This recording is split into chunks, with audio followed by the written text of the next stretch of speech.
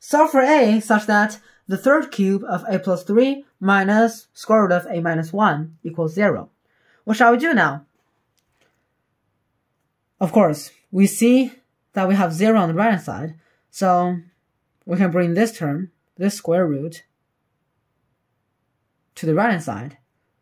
So we get the cube root of 3 plus a plus 3 equals square root of a minus 1.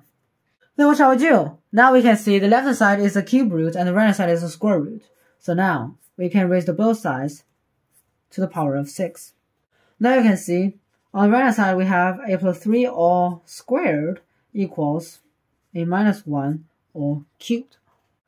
Very good. Now we have a squared plus 6a plus 9 equals, here we have a cubed minus 3a squared plus 3a minus 1. Now, it is equivalent to a cubed minus 4a squared and then minus 3a minus 10 equals 0. Now what we're going to do is to examine the rational root.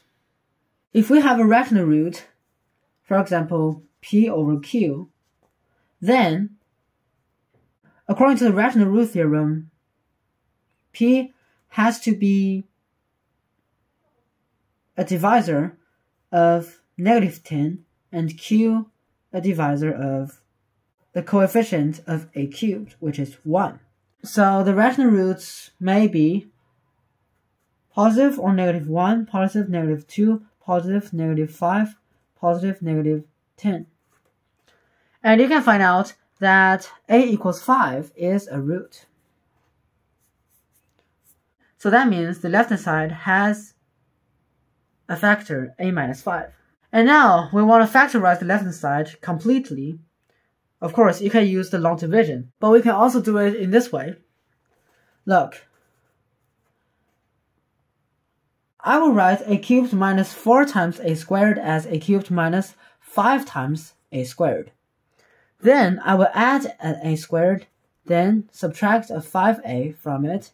Because we have negative 3a in this equation, so we have to add 2a, and now you can see we have negative 10. What will happen is,